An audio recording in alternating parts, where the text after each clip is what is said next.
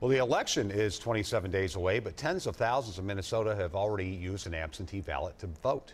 But with a presidential campaign so unpredictable, what if something happens and you change your mind? Believe it or not, you can take back your vote. Here's Pat Kessler's reality check.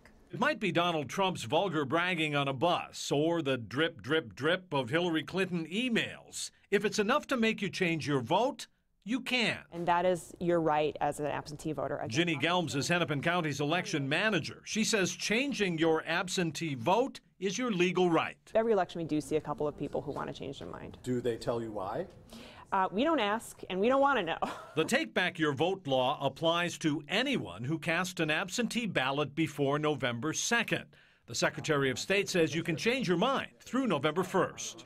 They can claw back and take back their ballot up to 7 days, 1 week before the election. It's a little known fact. No one sees your absentee ballot. It's inside an unmarked envelope. That envelope slides into another, which is marked with identifying information. It's very secure, yep. In Hennepin County, all absentee ballots are secured on the 18th floor of a nearby office building.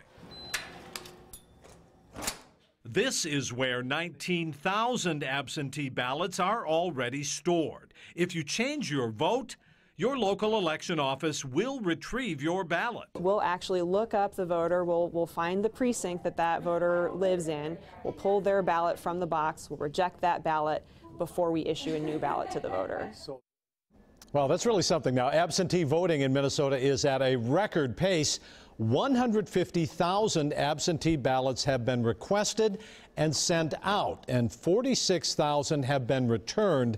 That is twice as many as the presidential election in 2012. A lot of interest around this election. Yeah, and is voter interest, is it true that voter interest is higher than it's ever been in Minnesota? Because that's what we keep hearing, and the numbers kind of look like it. Yeah, you know, the numbers show that people are really interested in this. They're setting new records everywhere in Minnesota. More people requesting no excuse absentee ballots, which allow you to vote for absentee for any reason.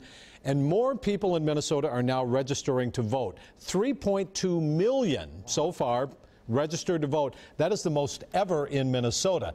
But if you vote absentee, change your mind in this topsy-turvy presidential campaign, get it back. Wow. Interesting. All right, Pat. Thank you. You bet.